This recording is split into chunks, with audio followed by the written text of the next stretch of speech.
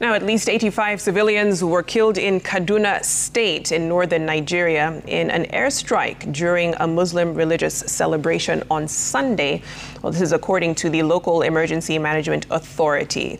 President Bola Tinubu said the civilians were killed in a, quote, bombing mishap without giving a death toll. And the state governor, Uba Sani, said that they were, quote, mistakenly killed by a military drone targeting terrorists and bandits. According to officials, more than 60 people were admitted to hospital for treatment.